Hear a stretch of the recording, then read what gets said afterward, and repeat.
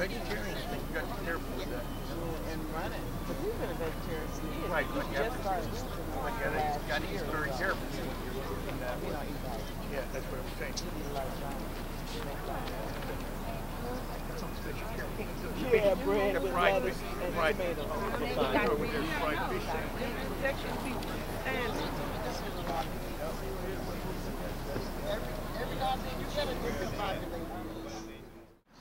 Okay, power to the people. Power to the people. I want to thank you all for coming out on this rainy day for what must be at least our 20, maybe even our 30th observance of the 1967 Newark rebellions, from the time that the People's Organization for Progress was founded in 1983. We have observed the anniversary of the 1967 Newark rebellions. When we first started our observances, we called it the Black Liberation March in remembrance of the 1967 rebellion, and we actually used to march all through the Central Ward here, through the projects when the projects were there. I'm sure you remember up the street.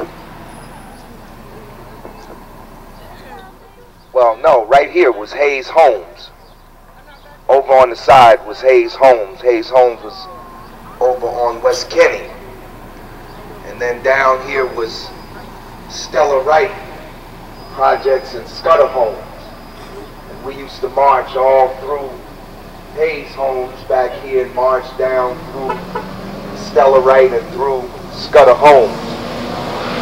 The Stella Wright Housing Project was the location of the longest public tenant strike in the history of the United States, led by a fellow named Toby Henry, who I believe is still alive.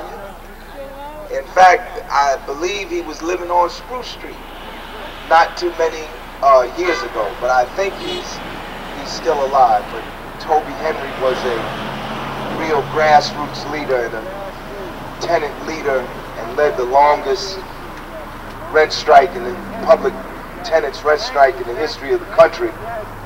And this area called just this part of the Central Ward, which included Hayes Homes and Scudder Homes and Stella Wright, and below Stella Wright was the Prudential Projects. What were they called? Douglas Harrison, thank you. Down there, there were more black people per square mile in this area than any place in the United States. But all of that is gone now. But we're here today to commemorate the 1967 Newark Rebellion. We call it a rebellion and not a riot because it was a response to oppression. And it was one of many responses. Between 1960 and 1972, there were more than 1,000 urban uprisings in the United States of America. Many people don't know that. They might know about Newark if they live there, and they might know about Detroit. Most people probably know about the riot in the place that they lived in, like Plainfield. But there were more than 1,000 urban uprisings. There was literally a revolution taking place in the United States of America. In 1967, there were more than 126 urban uprisings alone, only to be surpassed by the number in 1968. There were more than 148 rebellions after the assassination of Dr. Martin Luther King on April the 4th, 1968. And many people don't know that there was a second mini rebellion in Newark after Dr. King was assassinated. And then going on, there was an urban uprising of our Latino, our Puerto Rican brothers and sisters, had an uprising in 1975. I remember because I was in the area at that time. I lived on South 12th Street the night of July 12, 1967, and saw the rebellion unfold in my neighborhood and how it spread. It started, of course, with the arrest of a black cab driver, Thomas Smith, I believe was his name. And Smith was arrested right here, let me locate myself, right up the street here on Fairmount. Fairmount is about 2 blocks above Bergen Street. He was arrested on Fairmount and Springfield Avenue, and he was taken over here to the 17th, what was called then the 17th Avenue Precinct, is now called the West District Precinct. And this precinct had an awful reputation. Black people had died in that precinct. And there was a belief that Smith had been beaten to death in the precinct. After the arrest of Mr. Smith, the Congress of Racial Equality, and I believe together with other organizations, had a demonstration in front of the precinct. And as a result of that demonstration, there was a confrontation between the protesters and the police, and that was the spark that started the uprising that lasted here in Newark, New Jersey for more than 5 days. At first they called out the entire Newark police force, which I believe at that time must have been 1,200 or more police. That couldn't stop the rebellion. They called in 700 state troopers. And the troopers combined with the police could not quell the rebellion. And then Governor Hughes declared martial law, and the National Guard was called in, and we were under military occupation and martial law here in the city of Newark. Many people don't know that. You hear about martial law in other countries, and you think that it only happens over there in the third world. It happened right here in Newark, New Jersey, and not long after that it happened in Detroit. And during the course of that rebellion, more than 3,000 people were arrested, more than 1,500 people were shot and wounded by the police, and 26, officially I believe it's 26, but some people say the count is higher than that, but officially I believe it was 26 people were killed during the rebellion. At that time, of course, the police said that those people had been killed by snipers, but the regional medical examiner that examined the bodies found that none of them had been killed by snipers. In fact, all the bullets matched bullets coming out of weapons of either the National Guard, the state troopers, or the Newark police. So we come here today to commemorate this uprising and to remember those who lost their lives, but also to understand that this was a part of a process for social change. Newark was a city that was under apartheid. It had been a predominantly black city since the early 1960s, but it had a white political structure. In fact, before 1960, there were no black elected officials in this city. The first black councilman elected in what was called then the 3rd Ward, today is called the Central Ward, his name was Irving Turner. And that is whom Irving Turner Boulevard is named after. He was the first black city council person in the history of the city of Newark. In 1966, Kenneth Gibson made his first attempt for mayor, and it did not succeed. He came back after the rebellion of 1967, and there was a new consciousness in the city at that time, and the cry of that period was Black Power. Black Power first uttered by a fellow named Willie Ricks on the march from, I believe, Montgomery to Selma. A lot of people associate the term with Stokely Carmichael because he wrote the book together with Charles Hamilton called Black Power. But it was actually Willie Ricks, who is still alive, by the way, that uttered the slogan Black Power on the Civil Rights March down south, and that became the cry across the country. We wanted an end to political apartheid. We had all these predominantly black cities that had no black representation. So after the uprising in 1967, there was a new consciousness in the city. In fact, literally days after the uprising, not months, literally days after the uprising, the first Black Power Conference was held downtown Newark. I believe it was at the, what was the name of that house? I believe it was at the Robert Treat Hotel. The first Black Power Conference was held literally at the time that martial law had still been declared in Newark. And then after the Black Power Conference of 1967, there was the Black Political Convention held right there in 1968 at West Kenny Junior High School. Right there, it's still there. It's not a junior high. What do they call it now? What is it called now? It's called Newark Tech now, but it used to be West Kenny Junior High School. And that's where the first Black Power Convention was in 1968. Then in 1967, the Black and Puerto Rican Convention was held, and that was held at, it's called, I believe, University High now, over there on Clinton Place. It used to be called Clinton Place Junior High School. It's called University High. And after the Black and Puerto Rican Convention, they came out of that convention with what was called the Community Choice Team. And Ken Gibson headed up that team for mayor, Sharp James for Central Ward Councilman, Sharp James for South Ward Councilman, Dennis Westbrooks for Central Ward Councilman. I believe that Donald Tucker was on that team but didn't get elected. He came back and got elected in 1972. But those three were elected from the Community Choice Team. But they probably would have not been elected had there not been an uprising in 1967 that changed the consciousness.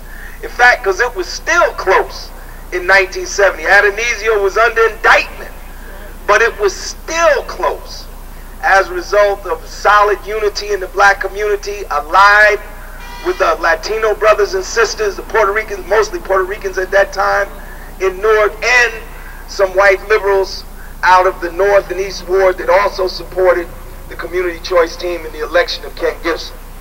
So today, all those folks, we got black police chiefs, black police directors, black everything downtown. It would not have happened had there not been an uprising in 1967 that changed people's consciousness. But it was a high price that was paid. There are families here today whose members were killed during that uprising in 1967, and we're here today to pay tribute to them. So let us have a moment of silence in remembrance of those who lost their lives during the rebellion of 1967. Let us remember those not only whose lives were lost, but those who were affected in many other ways. The families of those who lost loved ones were impacted tremendously. There were many people who were shot and wounded. They didn't lose their lives, but they suffered significantly during that time. Many who were jailed. But let us have a moment of silence in remembrance of those who sacrificed at that time.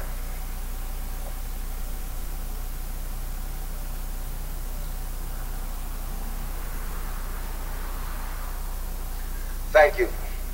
And now we'll read through the names that are here.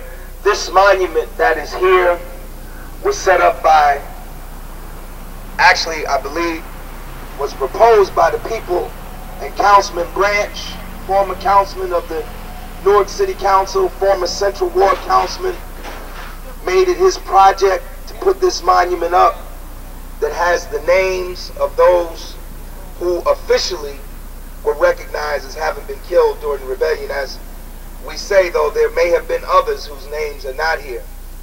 But this monument says commemorating the 30th anniversary. And the 30th anniversary would have been what? 1997. So this has been here for some time, commemorating the 30th anniversary of the Newark riot of 1967, We will forever remember the names of those whose lives were lost. So we have Rose Abraham, Elizabeth Artis, Teddick Bell, Leroy Boyd, Rebecca Brown, Mary Helen Campbell, Rufus Counsell, William Furr, Hattie Gaynor, Raymond Gilmer, Isaac Harrison, Rufus Hawk, Oscar Hill, Jesse Mae Jones, Robert Martin, Albert Messier, thank you, Captain Michael Moran, Eddie Moss, Cornelius Murray, Michael Pugh, James Rutledge, Victor Lewis Smith, James Sanders, Eloise Spellman, Richard Taliaferro, Detective Fred Toto. Those are names listed here on this monument. Now I want to invite any family members of those whose names are here, those who lost loved ones during the rebellion. There's any family members that want to come forward now and speak? We'll let the family members speak first, and then we'll let anybody else that wants to say a word speak. Power to the people. Power to the people. My name is Ann Penn.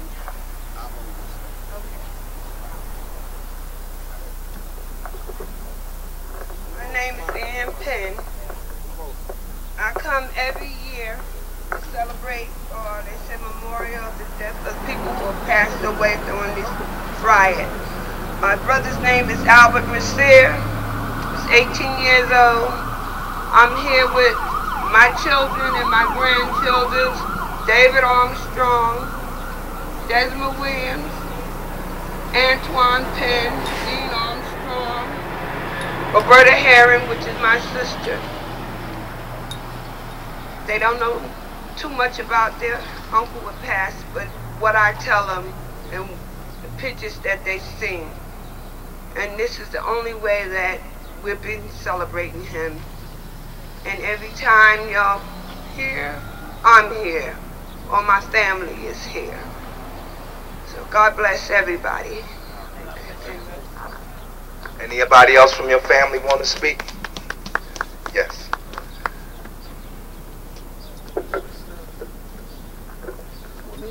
Again, I'd just like to say thank you for all coming out. Like my mother said, I was actually 10 years old when my uncle passed. Thanks a lot. I knew him pretty much very well at 10 years old. I mean, you're pretty smart at 10 and stuff. But I'd like to thank everyone for coming and remembering everybody that died during the revolution, especially Mr. Larry Hammond, who I've known for many years. Power to the people. Anybody else from the family of Brother Messier want to speak? Any other family members here of any of those who perished during the rebellion? At this point, I'm going to ask Sister Anjanetta Robinson to come and, are there any children here? I don't see any children this year. But Angie, if you would come and put the flowers down here at the monument.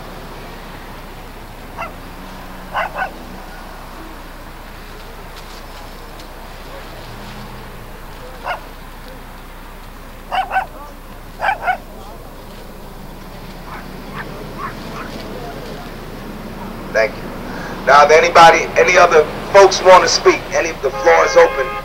Anybody that wants to speak, wants to say a word. Yes, Douglas Tucker.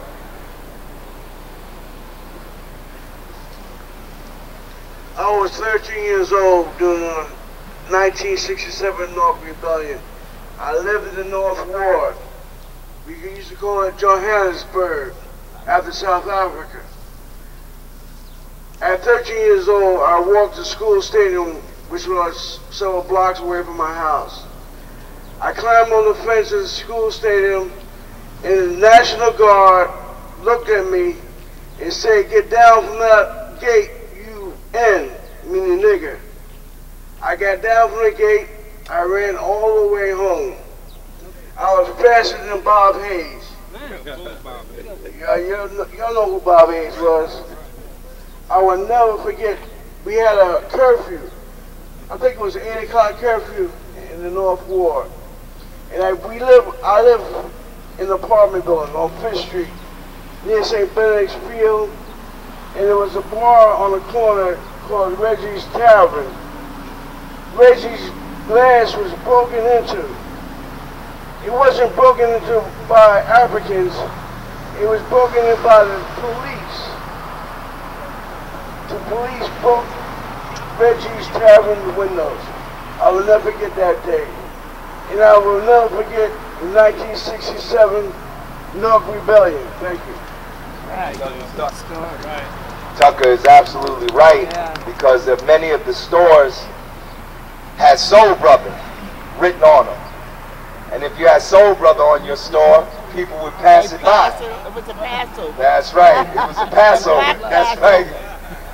But the National Guard and the State Police and the Newark Police, they shot the windows out of the stores that had Soul Brother written on it.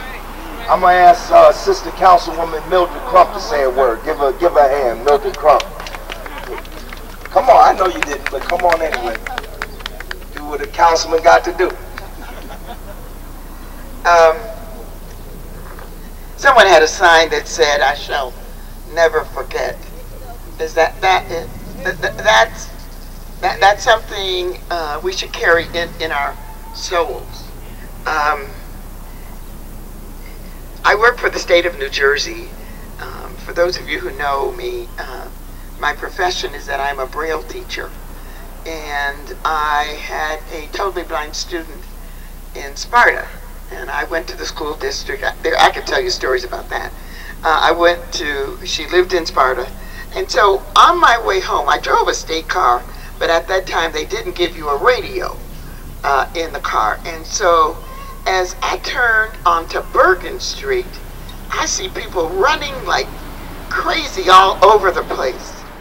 I had no one to ask, what was going on. I pulled into the apartment in which I lived, and standing in front of the apartment building, which was a command post, were National Guard with rifles taller than I am. So I shall never forget. I learned something new from Larry every year that we hold this memorial service. And I hope you're not going to misunderstand. I'm so glad Ann brings her family every single year. Each one of us should be responsible for bringing a young person. They don't have a clue as to what some of us have gone through. And so because they don't come willingly, we need to go get them. I'm so happy that there are about 3 or 4 people over there who are listening to what happened in 1967. And so I congratulate Larry and Pop and I'm a Pop member, by the way, 25 years. Just don't think I'm here because of what I do for a living. I believed in Larry long before some of the rest of you did. So, I want to say to you, keep the faith. All right, we have to do this every year. Nobody's going to do it for us. As other ethnicities teach their generations what happened, we should be doing the same thing. My last statement is, I'm convinced that if our young people today, the ones who are running around acting like they had lost their mind, if they knew more about their history and about how it is that they are enjoying the privileges that they do, we wouldn't have the madness that's going on. And so congratulations to all of you, because so many of you are faithful to this cause, rain or shine. And we've had some rainy ones, and we still had a nice little crowd. Hey, Sandy, and Sandy's one of them. God bless all of you, and I'm going to borrow a phrase, keep hope alive. All right. Thank you. Are there any other folks that were in Newark at the time of the rebellion? At the time, let's hear from Amanifu, Brother Amanifu. Well, wait, first let me get the Newark. All right, come on, Amanifu. The Newark people is back. Come on, come on.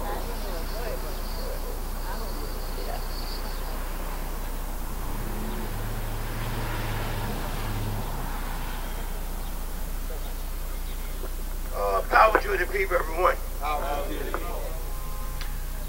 I wasn't in Newark, but I was living in another city that played an important part in the rebellions all over the country, Los Angeles, California.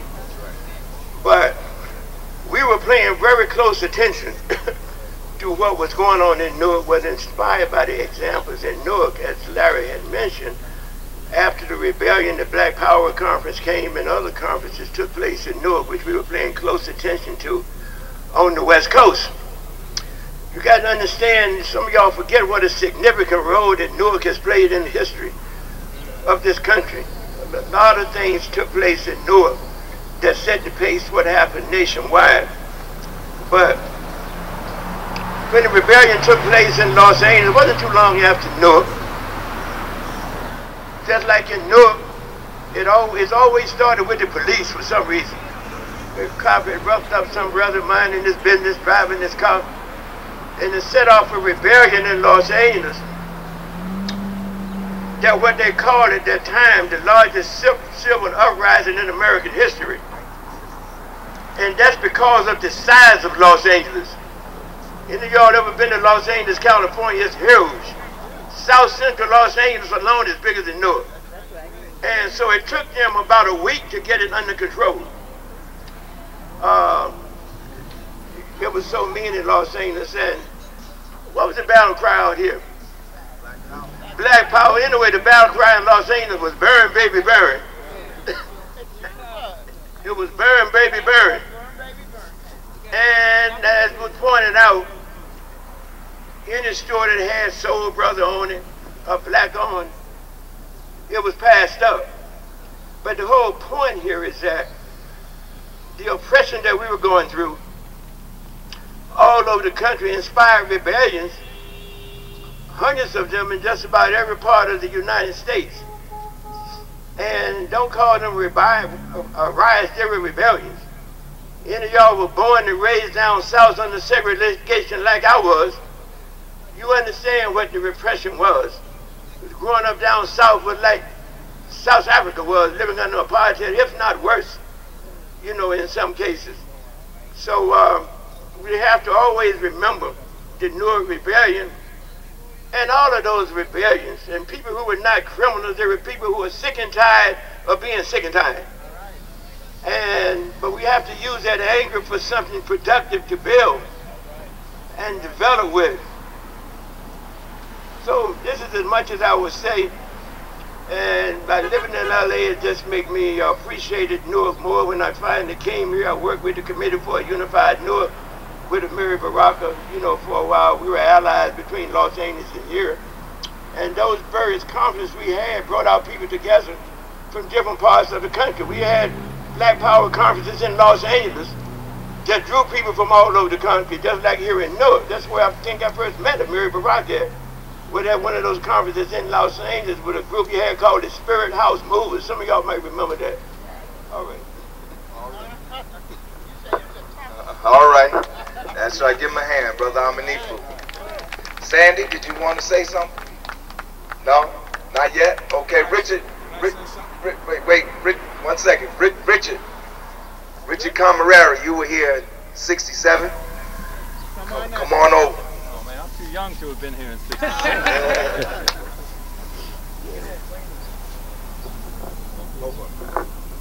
Good evening, everyone. Thank you, Larry. As always, we want to thank the People's Organization for Progress and their indefatigable, am I pronouncing that right? Indefatigable leader, Mr. Ham, Chairman Ham, for carrying on the spirit of this. This is the only acknowledgement of what happened on July 12th for those 5 days in 1967 that the city of Newark has ever seen. And this is the only monument, as small as it is, to the people who were murdered during those 5 days. At least the black people who were murdered. detective and fireman scholars do assume that one had a heart attack and one was shot by another cop or by a National Guardsman or somebody. There's many scholars who seem to suggest that there were two disturbances, if you want to call it that. There was one rebellion, but there were two disturbances. The first 2 days, it was the people rising up. The second 2 days, it was a riot by law enforcement, the National Guard and the state police, because no one was killed in the first 2 days of the rebellion. It wasn't until the governor sent in his stormtroopers that suddenly people started getting murdered right and left. Whether it was Ms. Spellman for just trying to get her child out of a window, whether it was someone walking down the street on Freelandheisen Avenue or Bergen Street. And the disgrace of that is, as the title of a book said, there was no cause for indictment of anyone. No one was ever held responsible. I was 16 years old, living a few blocks away from here at the time of the rebellion. It was a interesting time for a young white boy who grew up around here. I was a very fortunate person, though. I lived in a household that, even despite its working class background for that time, was somehow inured from a certain level of racial prejudice. Although I heard it from extended family, I was very fortunate that my immediate parents, my father in particular, who died the next year, he must have been some kind of Garibaldian or something, because he was pretty progressive, I have to say, for that time, although he probably didn't realize it. You know, the bottom line is that we're here to acknowledge what happened. History is a subject best suited to reward our studies, as El-Hajj Malik El-Shabazz said, a great American, although too many Americans wouldn't acknowledge that.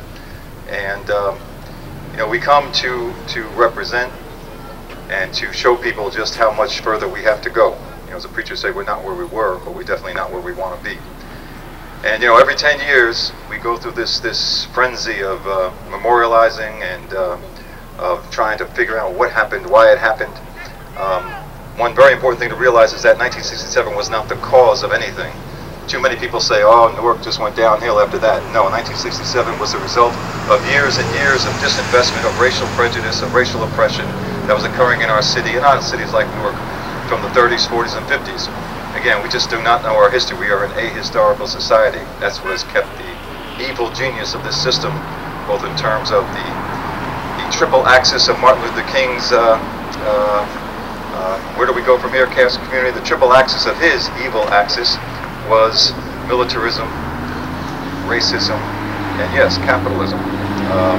These are things that we need to study, our children need to study. Like I said, if somebody wants to talk about Martin Luther King, I say, have you read Chaos to Community? If you haven't read that, then I don't want to hear what you have to say. If you have not read that book, his most advanced thinking until he was murdered, then you don't know Martin Luther King.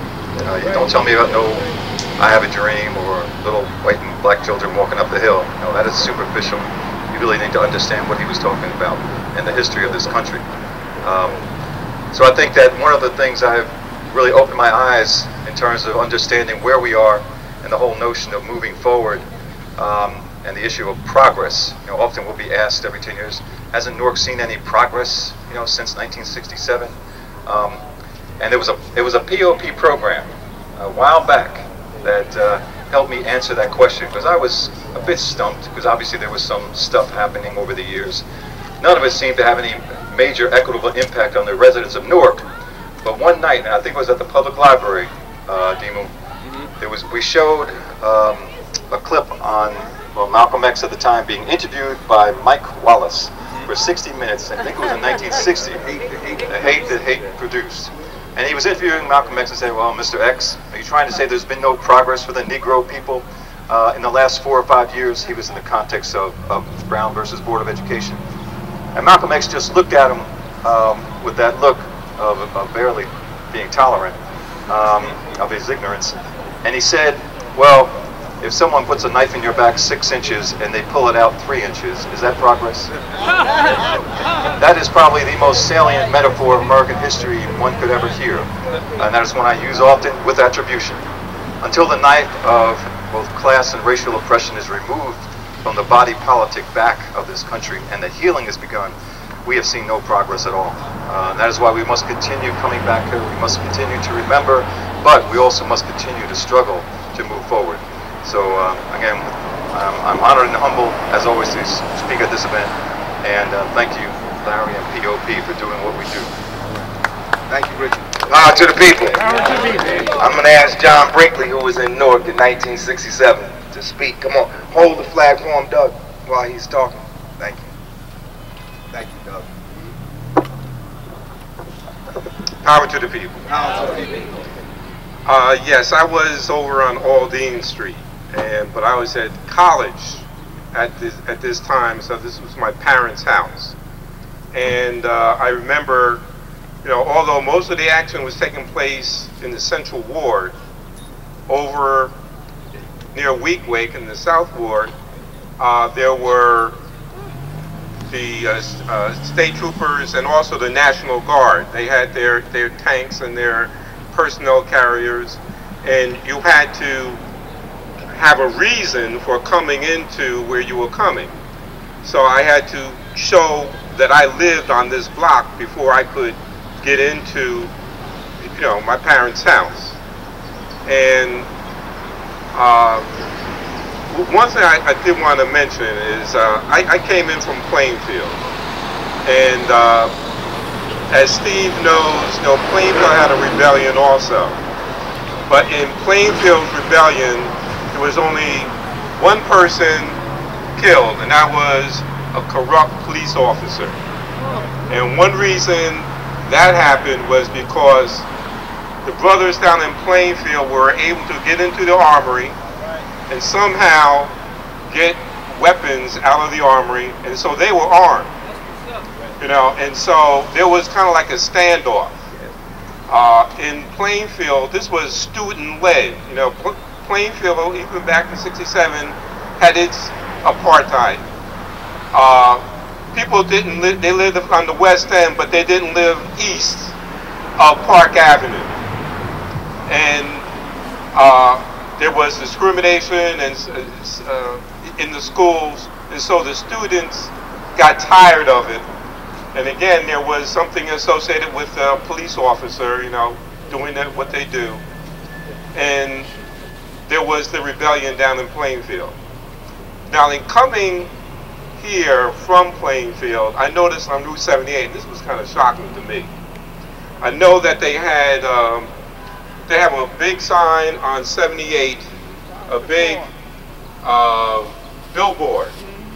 And on that billboard, you know, they flash different things, advertising movies, but they also advertise that terrorists, Assata Shakur, you know, and just wondering, how did they get to name her as a terrorist?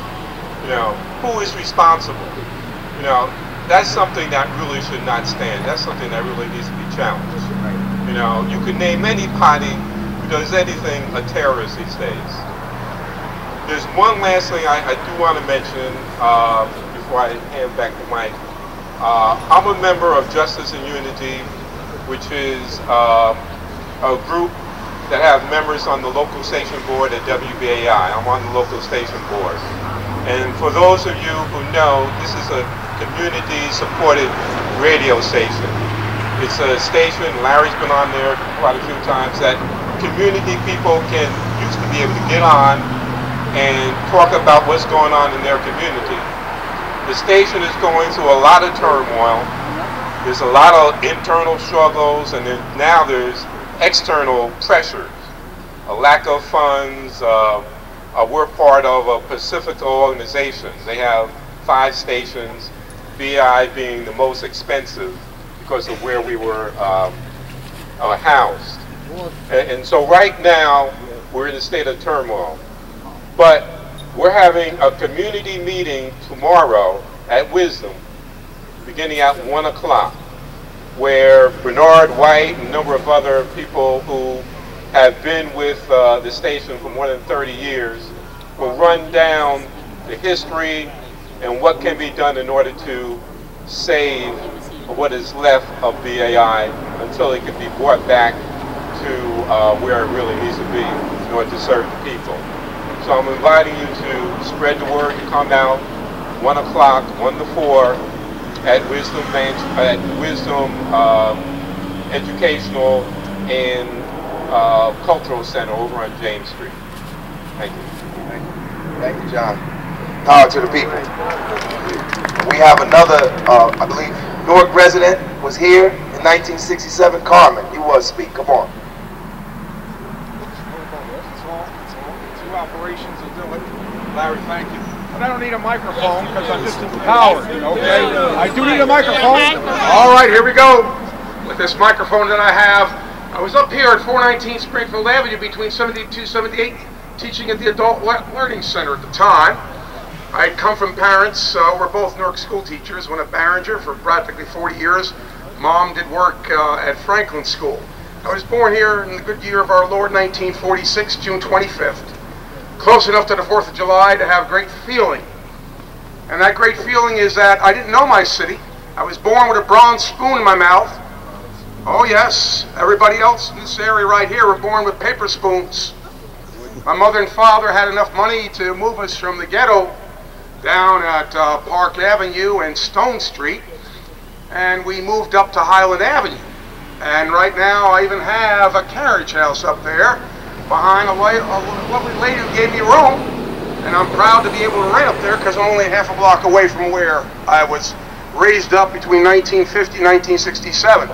I go to Ridge Street School, I'd hear those factories, oh Lord, I would hear them. I go back and forth at lunchtime and Tiffany's factories would be going, but who took away our factories? Who took away our jobs? Newark now, I declare, has 35% unemployment. If that unemployment were out in these suburbs, there'd be blood in the street. Newark right now has built giant warehouses for children. I talked to my NTU and I said, no, that's not right. The suburbs do not have places like that for children. They have small, family-sized schools. And I'm sorry that Joe didn't hear me, but I know that the ghost of Pietro Patino heard me because he was my union organizer. And I'll say right now that we look at the Great White Way down here, and unfortunately, Prudential puts maybe 5% into the city. Well, I'm going to tell you what right now, as I had tried to walk for councilman at large, I will tell Prudential that if they don't do right by this city, I will knock on John Dryden's door of his mausoleum in Mount Pleasant on Broadway and get his ghost out to haunt the people. Because Prudential today, $1 billion, trillion company, owes it to Newark. That's where John Dryden came. John Dryden came to Newark out of Maine. He came down to this Broad Street. He had a little hovel in the basement of a bank, but Newark made him great. He remembered that, but now Prudential forgets about it. Prudential executives used to live in the Forest Hill when I was raised up. We had public service executives living up here, Vailsburg, right? There were homes they lived in, but now they're all gone. What happens right now is, even though I have this devil's mark on my shirt, because my son's played hockey for 25 years, I love hockey, but even Jeff Vanderbeek did not build the opening for that great arena on Broad Street. And that results in apartheid. That results in the apartheid that we have black and Latino on Broad Street and Caucasian down by Penn Station. Those doors should have been on Broad Street. I remember Broad Street. I worked at S. Klein's. I even went down here and talked for Prudential to tear down the buildings and build more. But how good will it be? I used to say up here when I taught that at night, for instance, you're there cleaning the offices, but you're not there as CEOs during the day. We have a country right now, and Malcolm said by any means necessary, even though it was 3 men from Newark who assassinated him, came from the mosque here, and were misled by Elijah Muhammad, right? We lost the great prince. He was a dynamic speaker. Dr. King was fabulous, but Malcolm was the voice of reason. But they will not give a birthday to Malcolm because he was too radical. Well, I'm sorry, if capitalism does not wake up on our Broad Street, grass will grow there eventually. Because if our wards don't come back, the city of Newark will never come back. They must help us in the West Ward, Central Ward, South Ward, great parts of the North Ward that are below Mount Prospect or the regular ward, not the Forest Hill. The East Side, we have many needy people. I am proposing that the great fathers of downtown, and they are great, give us at 3 o'clock the seed money to put our Newark public school youngsters in the programs at NJIT. Rutgers, Essex County College at 3 o'clock. No boy should be jumping on the bones of a girl, because at 3 o'clock they have no place to go. When I was young, for instance, I was helped out by Cub Scouts and Boy Scouts. We had a very active Y. We had a program up here at the tennis courts where Jack Squarantino taught us all free. Today I go there and you gotta have hundreds of dollars. I called the Newark Museum today. They got a summer camp, but it's not for the kids of the city because it's $200, $300 for a summer camp. Something is wrong when Joe DiVincenzo, he goes and makes bread with the devil, and you cannot dance with the devil in the pale moonlight or in the light of Almighty God's day. You cannot do that. You cannot do that because Christie is against us. Barbara Borno running doesn't have a chance with politicians turning turncoat and running to the side of a man that they want to get mammon from. We are a state in the United States founded by the Puritans in 1666, our city. Founded for God. Founded for all the people, not just for some. Newark will only be great when, again, people will come out. They will vote. They will get organized. We've got to stop watching Dancing with the Stars, The Voice, all these programs, and we've got to really come out and vote. So I'm asking everybody, if they want to, sign my petitions. I will attempt to make that great run. Tomorrow, the banks of the Passaic River at 12 noon, I will announce my candidacy where the Puritans landed. I want to thank Larry for all that he's given, but I want to tell you my heart is full of fire. My bones are old. I've had 2 failed back surgeries. Gee, if I had known that, I wouldn't have had to serve in the Army time of Vietnam. But I swear right now, I don't like what's happening in Washington. They're going to take away food stamps, it seems. I don't like what's happening, for instance, when we're sending drone missiles after innocent men, women, and children. Haven't we learned from Nam? People do not want invading of their places. Just like if people came from Mars right now, you and I, Larry, everybody here would stand behind buildings, right, and try to take them out. Why did the riots happen in 1967? They happened because Hugh J. Adonisio was a crook, but so before him, Carlin. And, you know, Ken Gibson said in 1970, and it's raining, folks, and I'm going to say this last word, wherever America's going, Newark is going to get there first. Well, let's be the first in a drive to unite everyone, downtown, uptown, because this city is full of great learning and university. But if we don't help our kids, God will not look kindly and send more than just this rain. He'll send hellfire on us if we do not convert and change. Because again, Malcolm said, by any means necessary. God bless you all and your families. Thank you, Larry. Victim of gun violence. I wanted to scream out, but I was stuck in silence, saying goodbye to a life so vibrant. The way people doing each other these days is nonsense. Cool it. Don't lose your temper and rage out in anger. That's your brother, but all you see is a stranger. I ain't God, so don't think I'm trying to change her. All I'm teaching is wisdom, you know, trying to save yourself. All you want to do is sit on the corner and smoke your herb, cause your word is your bond and your bond is your word. But forget that lesson, forget what you heard. The way people going these days is making me sick. Don't you want to be higher than just another statistic? And when you're shooting up and the drugs go to your brain, take recollection of all the knowledge you drained. Be smart, use body, mind, and sound. Wait! Before you pull the trigger, put the gun down. Thank you. That's right. That's right, we gotta stop the violence. Come on, Carlos. We're gonna get a perspective from our New York brothers and sisters. From our New York branch. Yeah, well, I just want to say that I know what it was in 1967 because I remember that in 1964, forgive me, we had a rebellion 49 years ago in Harlem when they killed a young brother by the name of James Power. He was in school, and there was a big police detective by the name of Gillian. I remember that incident. And it was heavy and it was powerful. And it cost $2 million in that rebellion in Harlem. So I remember 49 years ago. But also I want to remember this to teach that in 1935, Harlem rose again for the same exact thing, racism and violence. And the people rose. This time, the people thought that they killed this Puerto Rican, this young Puerto Rican kid, 14 years old. His name was Lino Rivera.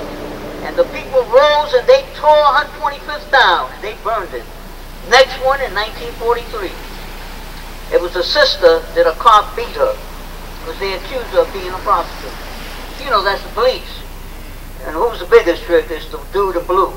Okay, so I'm just saying they rose again. So I'm just saying that these are, all of it all leads to racism, imperialism, fascism undercover, but it also leads to the same old common denominator, just like in Newark, police brutality, killing innocent people, killing women and children, and saying they're doing it because they are so-called tough and they're riding a horse, like the Rough Riders. So I want to read this poem in reference to the, thanks, brother. Thank you, Chairman. Forgive me. I had to call you Chairman, you know. My man, Chairman. Chairman, brother. Chairman, brother. Echoes of a doo-wop in our heart. Echoes of rhythms that flowing back and forward from the tenement buildings and projects. The sounds of doo-wops in the hallways and the stairways and the students. Street corners of Park Avenue, Fifth Avenue, Lenox Avenue. Joyful moments of endless pain, of sugar-corn memories, misery, rhythms of mother drums healing from the pains that leaks into the still of the night. The misjustice of the devil with blue dress, and let James Power die in his hands. Gillian wanted for murder, Gillian wanted for murder. Nobody was dancing in joy. The cry of justice rolled to the mighty thunder throughout the streets, block after block. The grand 125th Street went in flames. Stores were liberated for their past racist exploitation. We have come from the edge of the bottom to the middle, listening to the sun rhythms to reach higher and higher. The blackbirds are not silenced. The lights mingle with the drums and thunder spreads. You're not 1,000 miles away. You're still my love and I remember you. But as the heart closed, closer and closer, combat had a new laughter to check a new horizon. It was a beginning. And it shouldn't be the end. The black rose of Marcus Garvey, the love words of Sufi Hamdi, all praise due to love. For Drus Muhammad, that old sage that taught us the wisdom of beauty. Isn't that a real thing? As I shop in a botanica, an herb shop, to get my herbs, to heal my natural self, from the poison that governs our life, will you take part of my love, my mighty love, all in a dream that doo-wops are here forever. All right, give him a hand.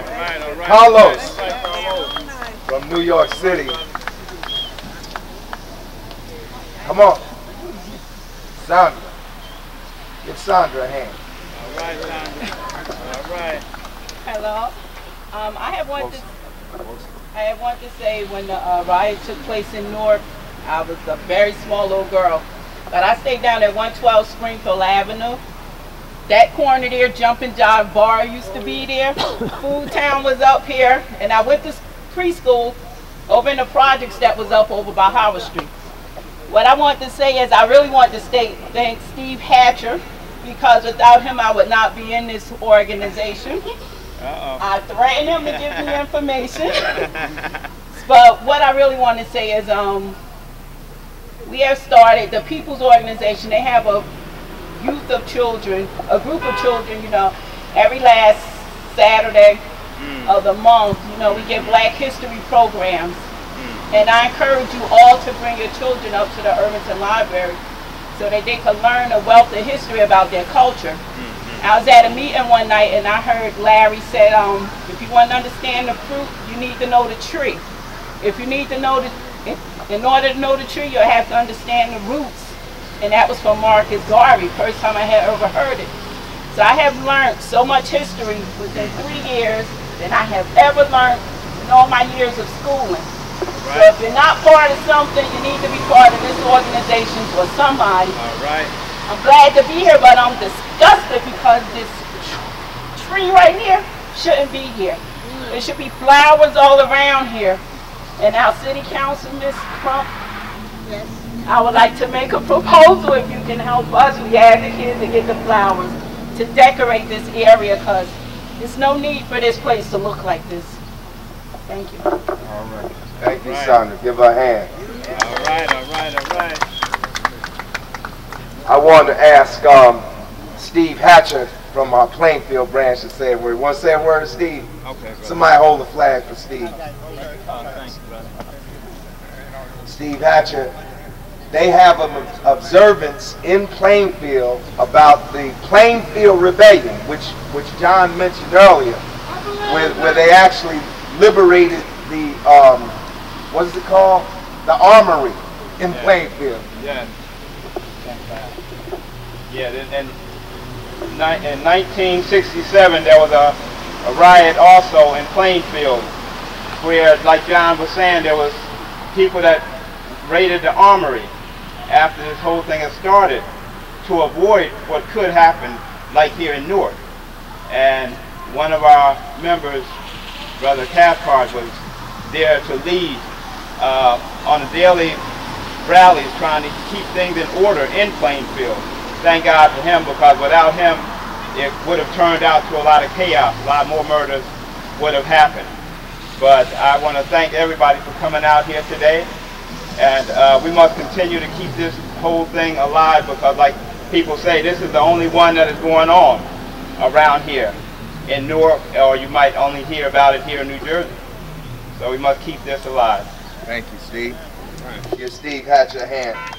They just read on July 2nd, in preparation for the 4th of July, they had a program at the Quaker Meeting House where everybody read Frederick Douglass' speech, "What to the slave is your 4th of July." Yeah. Everybody should read that speech by Frederick Douglass. I want to call, he wasn't in, I don't think he was in Newark in '67, but he teaches social studies from a progressive point of view. I want to call Brandon Rippey, who teaches at Science High. Come on, Brandon. Come on and say something. He's also the head of the progressive teaching, what is it? Newark Education Workers. Newark Education Workers Conference. First, I'm completely unprepared to speak, and I'm humbled to speak among people who actually lived through a lot of this history. I teach about it as much as possible, and one of the things I try to do as a teacher is make sure that all students learn their history, particularly the history of this city. Because as somebody just said, and as Larry has said, to know the fruit, you have to know the tree. To know the tree, you have to know the roots. And I absolutely live by that philosophy. Frederick Douglass is a welcome presence in my room. When in doubt, always quote Frederick Douglass. Most importantly, without struggle, there is no progress. So I thank Pop for keeping up the struggle. I thank you all for coming out. And the Newark Education Workers Caucus will also keep up the struggle to fight for decent education for students and all our young people. Thanks. All right. Come on. Well, we're not going to take no questions now, but if you want to speak, come on. Sandy, you want to say something?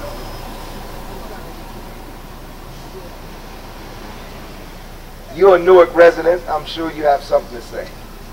Come around. Come over and watch. There you go.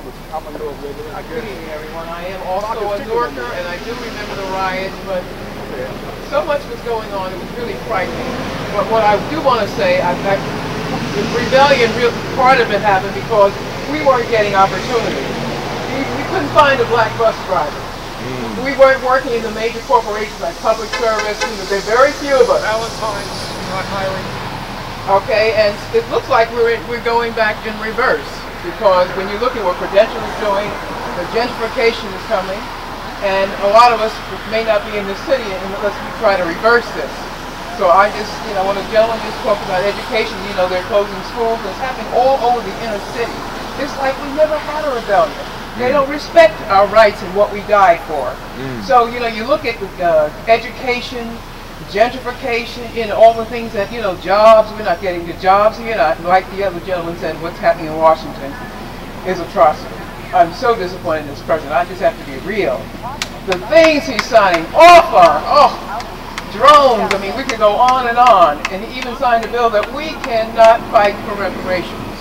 You hear what I'm saying? Yes, yes. So I don't know what to say about this president. I voted for him, but I'm very disappointed. So to me, the system is dead. It's finished. And it's just it just doesn't work. You know, 1% controlling your wealth, that's what I want to see. And I hope that we come together in the city. We got an election coming up, and we got to make sure we get the right people in this city in Newark in order to save this city. The wrong persons get elected, and we are out of here. Thank you so much. Thank you, Sandy. Give her a hand. One of our members and a resident of Newark. Brother Brown, come on. I know you were here in 1967. Come on, say something. No, take this. I'll hold on, brother. Thank you, Chairman Ham. I've been trying to work with you and thinking about you, but like I'm saying, the clock is ticking on old Brother Brown.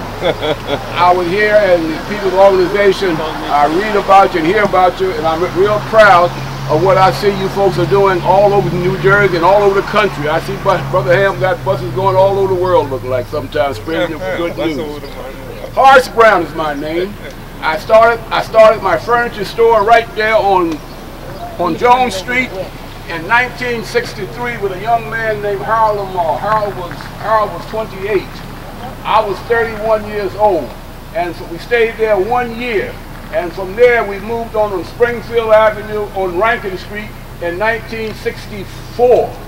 And from there, I was there right across from the famous guy who was taking everything that we had that wasn't nailed down, Rich the pawnbroker. And I'll never forget that when the riots or rebellion started, I was in my store. And someone told me this incident happened. So I came out. It was a warm July day, and people came out and so forth. And one little thing led to another, and then the looting started. But the looting and what we call a riot or rebellion, it had already started. There had already been an exodus from Newark for many years. All the middle class blacks and whites had already started moving out of Newark. And before 1967. In other words, I would have never been able to have gotten a store on the corner of Rankin Street to start a business. In those days, it was decided there was anything in Newark but blacks and whites. In other words, and blacks were not supposed to own anything in Newark. There was all kinds of stores. The only thing that we were supposed to own in Newark was a beauty parlor, a barber shop, or a shoe shine parlor, or a church. And ain't nothing changed too much. During the riots, I was in my store, and I never saw rich pawnbrokers and taking in so much stolen and looted merchandise from the merchants. Me or you would have got put in jail 1,000 times. We stayed in our store night and day. Myself and a fellow who worked for me, he's a deacon now, Dave Schuler, over at Bethany Baptist Church. He can tell the same story that I am telling. But anyway, that incident had brought tears to my eyes. I'm trying to write a little book on it and whatnot. And after the riots or rebellion kept going on, and they had to bring in the National Guards. Yeah, when the National Guards came in and they was roaming all over, I always thought that it could have been stopped with 6 or 7 police cars. I really thought that, and I prayed on that, and that's what I saw from the window of my store down on Rankin and Springfield Avenue. But anyway, it kept on going and so forth, and the news started coming out, you know, and people started getting hurt and so forth. But the media, to me and to the news back then in '67, the media was blamed for keeping the riots or the rebellion going on. They started broadcasting it like it was something, and everything that you know was like wildfires there. All in the news, you saw different riots started breaking out in all other parts of the urban communities with blacks and whatnot. But as I said before, and wanted to close, it seemed like after going on, people started getting killed. And one of the ones that's not talked about is the role of public housing in the rebellion. As Larry mentioned, there were 3 other public housing developments that were around this area. There were a lot of people, a lot of working class people. In a way, public housing was to control people, but it was a boomerang on the ruling class because it brought people together and it facilitated rebellion. that strengthens our struggles. Public housing, public schools, and all the other public services, public health care. And that's where we're in a fight right now. We had a year-long picket in Newark calling for a mass direct government employment public works program open for all, paid for by making the rich pay and ending the wars. Now we're taking it to a second level. We're going to be having a conference October 19th at Rutgers University, another public institution that's under attack. And we're going to be bringing together all the different organizations that endorsed the Daly picket and many more. So everybody's got to be an organizer. We got to use every event we gather for to talk about October 19th. We're going to be defending public services over here next week for a day-long vigil to defend public services. But that's not enough. We got to defend what we have and call for a massive expansion in the public sector. We got to fight for what we want, not what Obama or the Republicans tell us is acceptable, is possible. We got to fight for what we want. That's the only way we're going to make a step forward, just like the courageous fighters that stood up in 1967. Power to the people. We got an airport in Newark that should be paying millions of dollars in revenue to the city. It got a 99-year tax abatement. We got a port in Newark, one of the most active ports on the East Coast, making billions. They're not paying their fair share. Down Scipio, you trying to organize the workers out of the airport. Come and tell the people about what you're trying to do at Newark Airport after the 1967 rebellion. Power to the people. Power to the people. Darryl Scipio, graduate of Rutgers Law School. When I got to Rutgers Law School, they spoke about the rebellion. They said the rebellion is the reason that they created the minority student program. The minority student program allowed me to become a graduate of Rutgers University. I met a man at the African American Day Parade who worked at the airport in 1968. And his job paid him $8 an hour. Today, that job pays $7.25. It's unconscionable what's happening at the Port Authority. $20 billion of economic activity is generated there every year. Newark sees none of it. Newark still has to take care of the port and the airport because it's in our city. We have to make sure that the roads going in and out are well. So we actually lose money while the Port Authority makes as much as they possibly can without giving anything back. Right. So we need to demand that the over 4,000 low-wage workers that work at Newark Airport and live in the city of Newark get a living wage. I think they should be getting, our living wage should be at least $20 an hour. Right.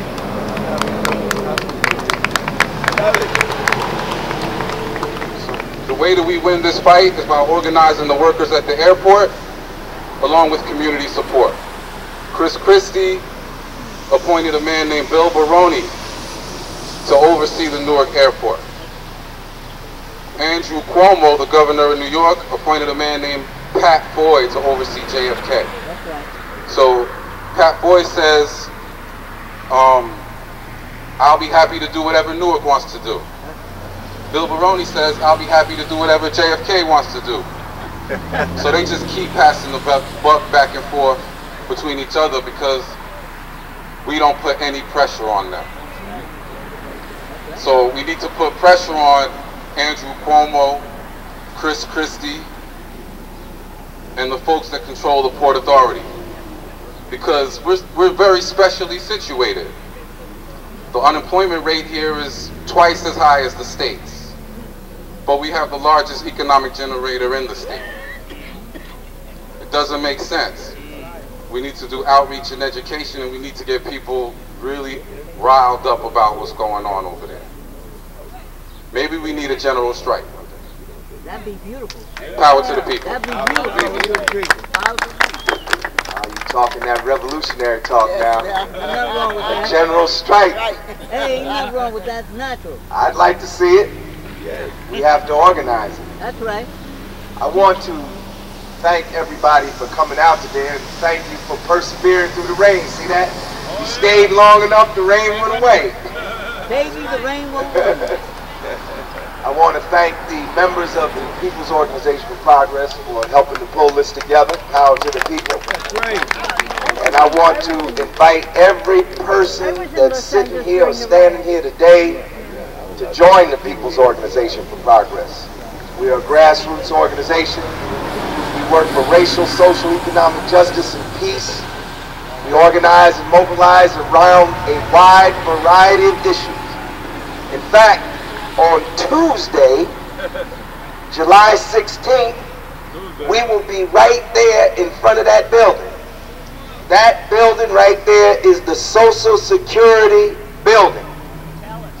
And we are going to the Social Security building because the administration has put forward a new CPI formula to calculate Social Security benefits.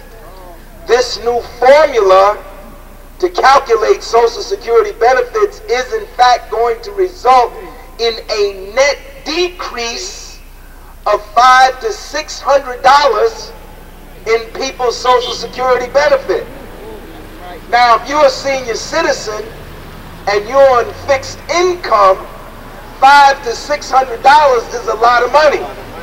That's the difference between maybe getting your medicine and not getting your medicine, or getting your food and not getting your food.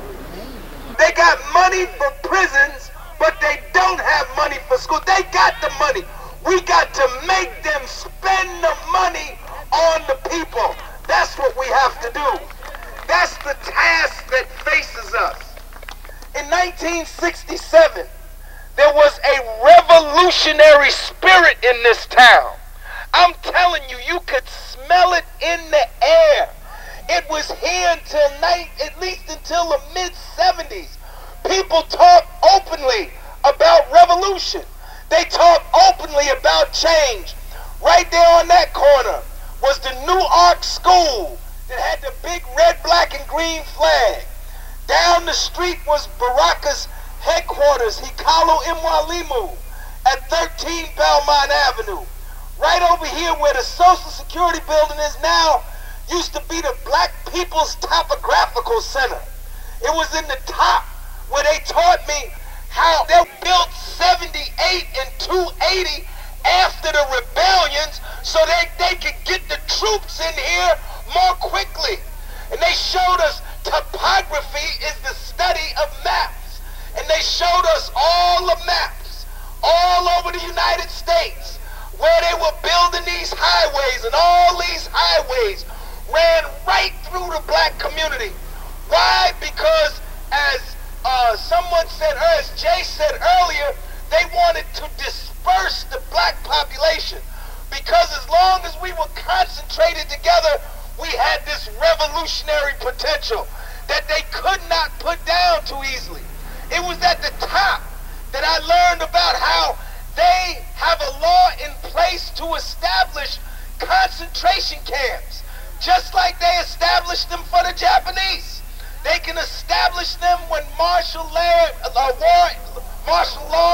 is declared and round people up.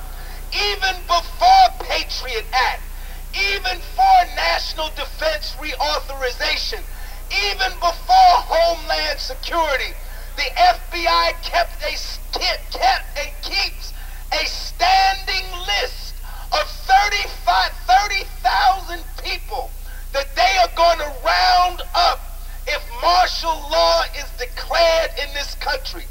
You see, they understand what's happening. We're the ones that are walking around in the fog. They know more about, they know that they can only heap so much oppression upon people because at a certain point, people will not take it anymore. People will rebel. Right now, units of the United States Army are being trained in Arizona, are being trained in Utah, are being trained in New Mexico to put down domestic rebellion. You think that when they passed Patriot and when they passed Homeland Security and when they passed National Defense Reauthorization, they're passing those laws for people over there in Asia, Africa, and Latin America? They passed them for right here. All that over there is dress rehearsal for what they want to do right here, because they know if they continue on this path of the reestablishment of feudalism, we're not even in capitalism anymore. This is financial feudalism. At least under capitalism, you had a capitalist class and a middle class. Right now, they're creating a class of a handful of rich people, and the rest of us are going to be feudal peasants living on their plantation. And they know that people aren't going to take that. There's only so much that people are going to take. I know and you know, if you ain't got enough to eat, you going to find a way to get something to eat. I know and you know that if you ain't got a place to live, you going to take measures to get you a place to live. There's only so much that human beings will take. The lesson of 1967 is that the rebellions didn't stop in 1967. We've had rebellions since then. We had rebellions in Miami and Liberty City. We had rebellions in Los Angeles after the beating of Rodney King. They had rebellions after police brutality in Cincinnati, Ohio. Where there's oppression, there is resistance. This is an iron law of history, and it is inescapable. And the task that faces us today is to recapture and rebuild that revolutionary fervor. Let me tell you, when I was 17 years old, I believed in revolution. I believed what Malcolm X said, and I believed what Dr. King said. I believe what Sandy said. Sandy didn't quote Dr. King. She didn't quote Malcolm X. She stood right here and said this system is rotten and it's not working. It's not working for the majority of people anymore. There's got to be a change. Dr. Martin Luther King said that there must be a radical redistribution of wealth and power in this country. Dr. King said in his book that Richard quoted, "Where do we go from here? Chaos or community?" It's in chapter 9, titled The World House.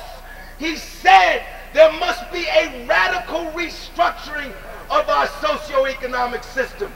And thus we see, since 1967, since the assassination of Dr. King, who was in this city 1 week before he was killed, that in fact there are twice as many poor people in America today as there was then. Twice as many homeless, twice as many unemployed. This country is more racially segregated, despite the fact that a person of African descent is in the White House, and despite the fact that his wife is a descendant of those who were enslaved in this country. This country is more racially segregated today than it was 40 years ago, and the irony of it is that the segregation is greater in the North than it is in the South. This state, New Jersey, is the 6th most segregated state in the United States. This school system in New Jersey is the 5th most racially segregated school system in the United States. This is where we have come to. Somebody stood here, I think it was Sandy, who stood here and said, "I think we're going backward." This is not allegory. This is not metaphor. This is not whimsy. This is the hard facts that we are in fact going backwards. In fact, a black man had a better chance to make a living in 1967 than he does in 2013. You can graduate from West graduate from Central High School. You could graduate from Weequahic High School. You could graduate from Southside High School and go down to 1 and 9. Go down to GM. You could go to Ford in Mawa. Get you an automaker job, auto manufacturing job. Work on the assembly line without a college degree. Make enough money to buy you a home. Make you enough money to put your kids through college.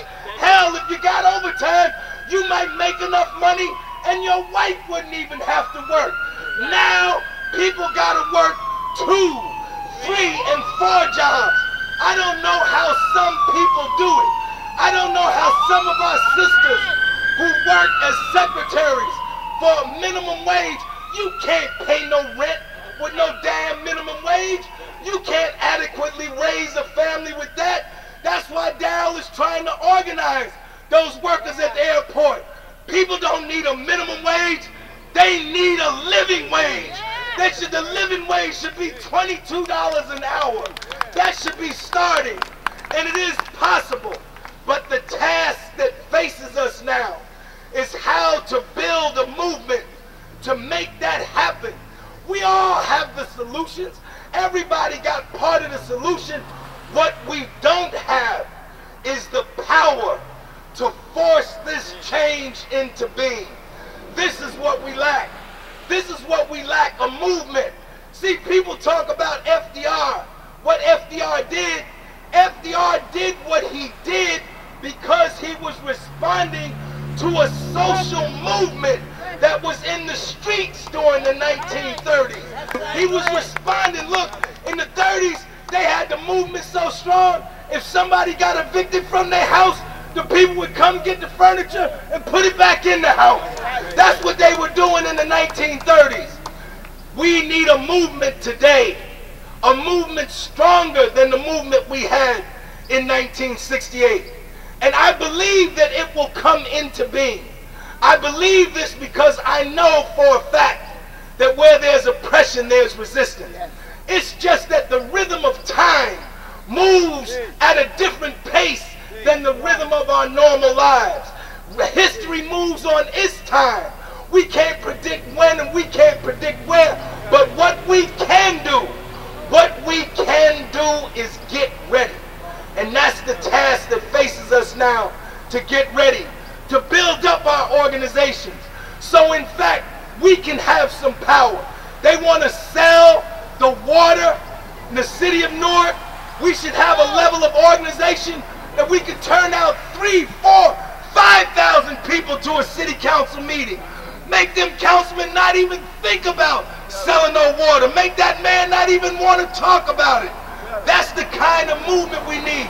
Somebody gets killed by the police, we should be able to put 1,000 people out on the street in front of the police station. They talk about they gonna close 10 of our schools. We should take 10,000 people down to the Board of Education and surround it. Say nobody coming in and nobody come out until you guarantee that our schools will not be changed. This is the spirit that we have. This is the task that faces us. How to build power. It's not enough to just be an opinionated individual. That is not enough. We got enough opinionated individuals around here today. What we need are men and women who have power. Men and women who have political authority, who can speak to their neighbors and say to their neighbors, I think we need to go down to this Social Security rally.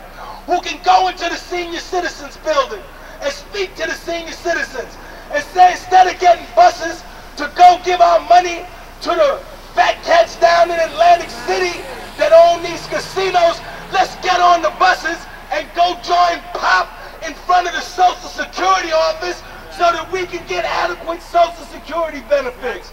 There shouldn't be this thing anymore where it's local this over there and local that over there and local the other over there. All of us are workers.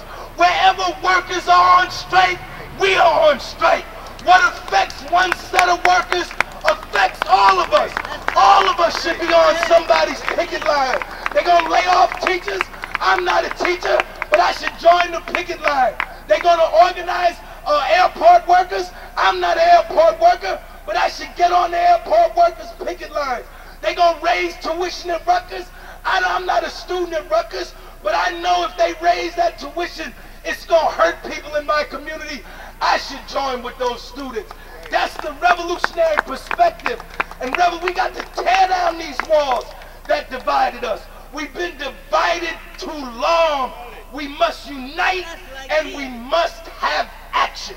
We gotta stop turning the movement into another form of entertainment. Let me go hear Larry speak. Let me go hear Baraka speak. Let me go hear Farrakhan speak.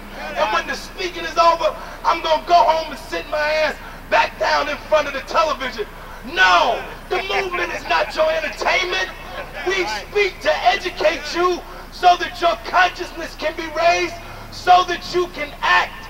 The point of the world, the point of all of this is not simply to talk about change, but to make change. So we got to build up our organizations. Get strong, build up the People's Organization for Progress. Build up the NAACP. Make alliances and coalitions. I'm the chairman of the People's Organization for Progress, but I'm also a member of the NAACP. We should be, look, the corporations, they on each other's board. You look at the board of directors. The banks sit on the auto corporation, and the auto corporation sit on the food. Look, they join each other's organizations. We should have enough sense to join each other's organizations. We got to fight, brothers and sisters. We can't just talk about Malcolm and talk about Dr. King. Dr. King was alive. He wouldn't be talking about no damn birthday celebrations. He'd be talking about, where's my movement? Where's my demonstration? Where's my protest? Where's my sit-in? Where's my revolution? Y'all let my revolution die. You build me a statue and you let my revolution die. What sense does that make? I don't want no statue. I want a revolution. That's the greatest monument that we can make to Dr. King, is to build a movement to turn this country upside down. Don't teach me about the Bible. Don't tell me that it says the first shall be last and the last shall be first, because I'm going to take that to heart. And I'm going to try and go out here and make the first last and the last first. Don't tell me about Jesus, who went into the temple and kicked over the tables of the money changers, because I might run down there to Wells Fargo and I might want to kick over some tables in Wells Fargo. Don't tell me about feeding the poor.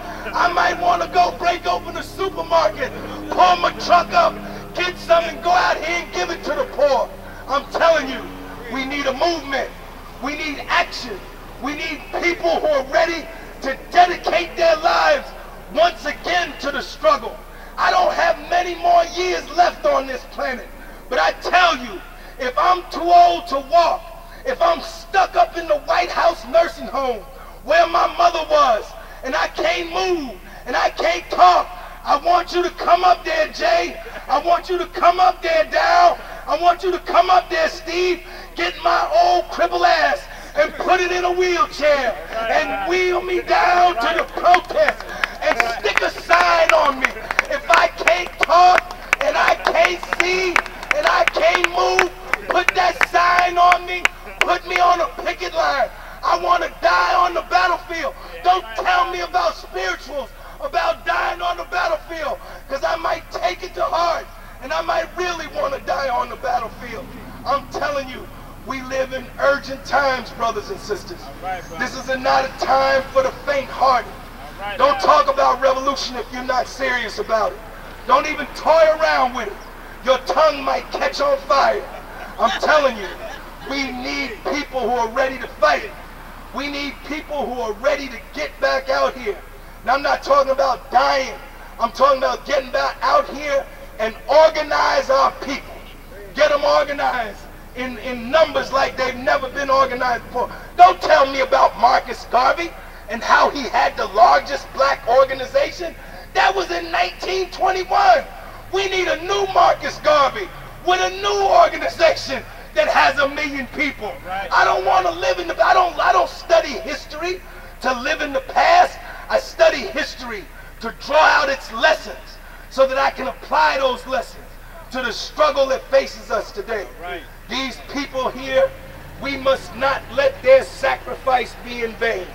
They laid down their lives, as so many who laid down their lives during the Civil Rights Movement, during the Black Power Movement. So many who didn't lay down their lives but had their lives snatched from them. And they political prisoners in our jails. Look at Sunyata Kohli. They never gonna let him out of jail. We must make sure his sacrifice has not been in vain. He got to know. We got to send Mumia a message, not in writing, but send Mumia a message in our actions that your sacrifice is not in vain, that we're struggling for the ideals for which you laid down your life. This is a serious time, brothers and sisters. I like that song, I hear it in the club. Don't be surprised when I tell you I go to the club. That's right, I go right up here to Queen of Sheba. Or I go down there on William Street to Mentors. Or I go up to Marlowe's in Irvington. I go to the club, but they got a club song right now that sound pretty good. 1968, how many heard the song?